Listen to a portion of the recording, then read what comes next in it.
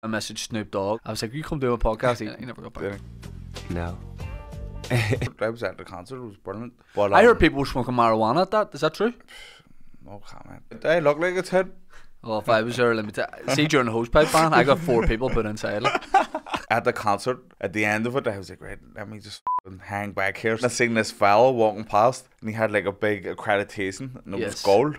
Are you part of Snoop's camp? Yeah, man, yeah. And I says, what it is, mate, you know, we've got to do a podcast. It was pretty popular, you know. We've been trying to get Snoop. Recent guests has been Shane Todd, Jimmy Nesbitt. Snoop's going to see that and go, Todd?